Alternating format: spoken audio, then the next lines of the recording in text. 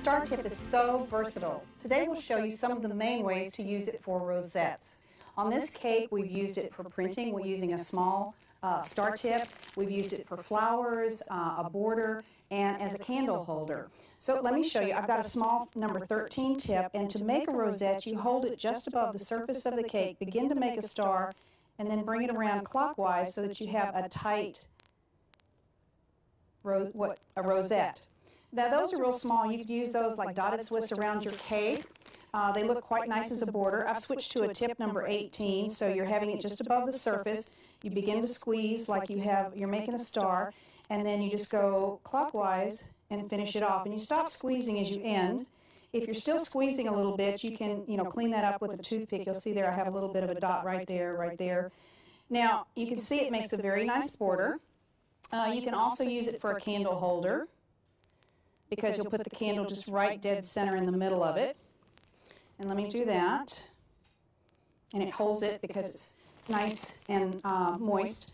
Now let's see if you wanted to make a flower, and you really didn't want to make roses, you didn't want to do your drop flowers, you just wanted to do it quickly on top of your cake.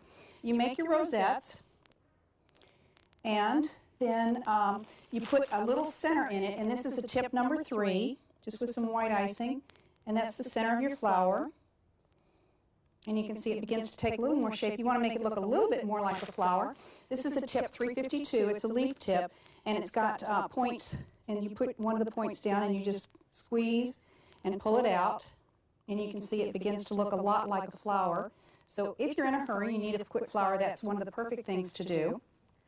Now you can also, using one of the larger star tips, it's called a 1M, and a lot of times that's what people will decorate their cupcakes with. So you just hold your cupcake, you'll start on the outside, and you're using a little bit more of a technique where you're bringing it toward the center so that you have a very tall, high rosette. And then here's some cupcakes where we have different types of rosettes, some a little taller, some a little flatter, but you can see they make a really cute design. And then on this other cake we have rosettes in 2 different star tips for the border. And that's how you make rosettes.